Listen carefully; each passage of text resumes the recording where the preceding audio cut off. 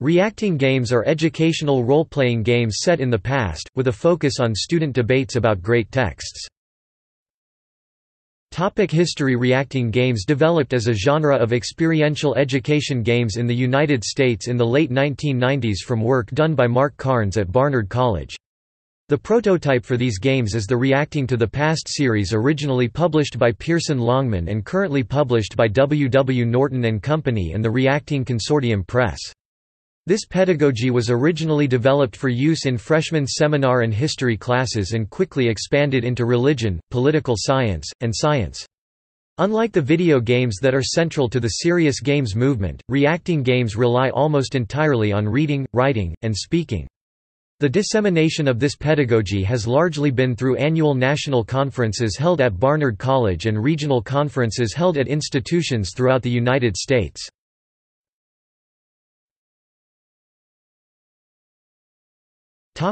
Attributes.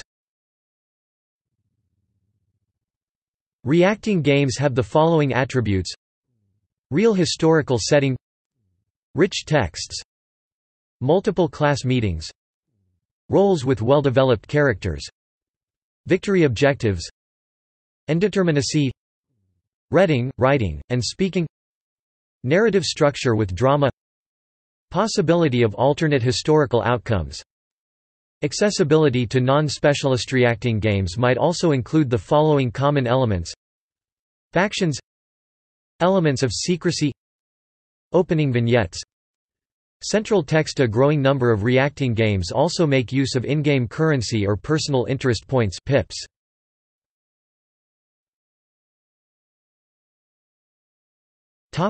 Game length. The earliest reacting games all centered around a single, classic text and were played during half or a third of a semester.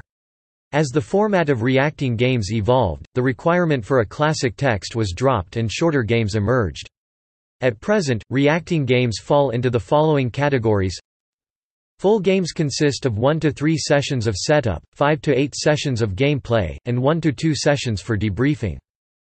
Short games consist of 1 session of setup, 2 to 3 sessions of gameplay, and 1 session for debriefing. Many of these games are designed to replace a single textbook chapter and typically span a week of class. Microgames consist of a single session of gameplay, but usually require some setup and debriefing in the preceding and subsequent class sessions. A grant from the National Science Foundation launched a dozen new game prototypes with a shorter format. These are useful for conference workshops or for first-time reacting game players. They are meant to introduce the game format as much as they are to teach the content.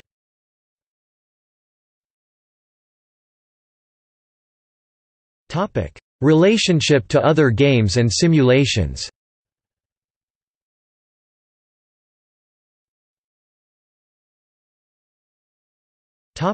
Case studies. Case studies have long been used in the medical, business, and legal education. They might involve discussion, debate, problem-based learning, or role-play. By contrast, reacting games require debate and role-play. Unlike case studies, reacting games also must be set in a true historical setting.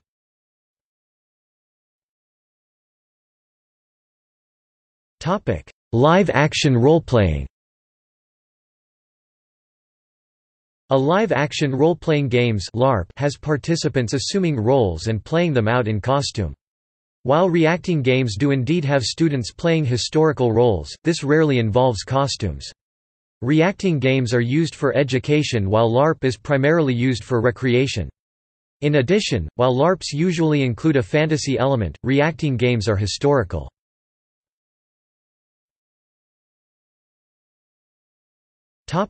Educational debating. In educational debate or debate team, students competitively debate a topic following explicit rules. While educational debate involves only 2 teams, for and against, reacting games can involve multiple teams, including an undecided, indeterminate set of players. Educational debate also involves no role-playing and is not set in a historical setting. In addition, while debates focus on a single issue, reacting games feature multiple intellectual collisions, which necessitates shifting coalitions of players. Thus, those that are for and against change with each successive issue.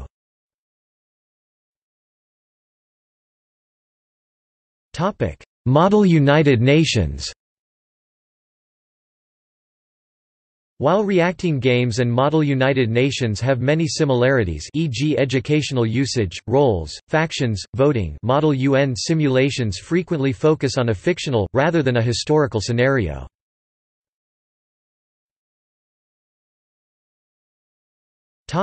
Historical simulation games.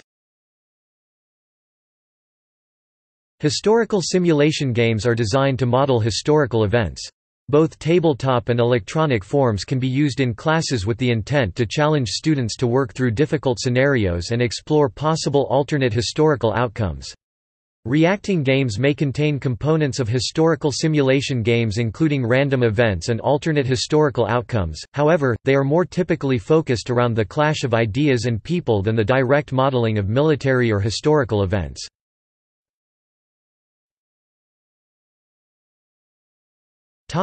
Economics simulation games.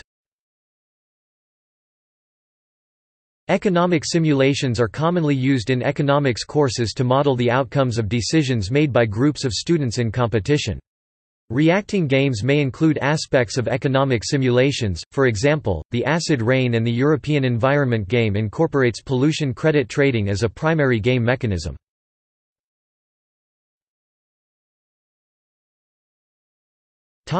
Assessment.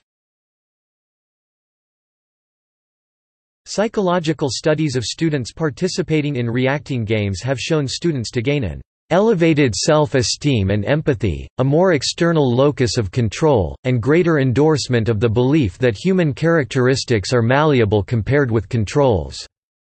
Additional assessments are being conducted to gauge science content learning in some reacting games. Studies of reacting games played online rather than face-to-face show similar learning gains but lower student satisfaction. There has been little critique for the time being of reacting games. While there has been a great deal of enthusiasm for the methodology, much of that is in opposition to traditional lectures. Some students prefer a game format to traditional lecturing, but not all. The question of learning style as well as the oft-neglected teaching style should be taken into account. In the past, new methodologies have frequently been met with great enthusiasm initially, only to eventually confront realities of the classroom learning environment. The games do not lend themselves to all course material. Also, if students are exposed to too many games, it is likely there would be a boredom effect, perhaps as strong, if not even stronger, than that which may exist for some students to traditional lecture courses. Published reacting games. The following reacting games were originally published by Pearson Longman. Charles Darwin, The Copley Medal and the Rise of Naturalism, 1861–64 Confucianism and the Succession Crisis of the Wanli Emperor, 1587 Defining a Nation, India on the Eve of Independence, 1945 Henry VIII and the Reformation Parliament Patriots, Loyalists and Revolution in New York City, 1775–76 Rousseau, Burke, and Revolution in France, 1791 The Threshold of Democracy, Athens in 403 BC by Josiah Ober and Mark C. Carnes, Trial of Anne Hutchinson, Liberty, Law, and Intolerance in Puritan New England, Trial of Galileo, Aristotelianism, The New Cosmology, and the Catholic Church, 1616–33 New or updated editions of games published by W. W. Norton and Company include, The Threshold of Democracy, Athens in 403 BC. Rousseau, Burke, and Revolution in France, 1791 Patriots, Loyalists and Revolution in New York City, 1775–76 Greenwich Village, 1913, Suffrage, Labor, and the New Woman. Notes and references. Notes. References.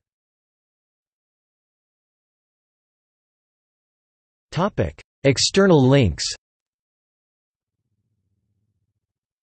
Reacting to the Past at Barnard College. Reacting Game Library. Big list of reacting games. STEM reacting games.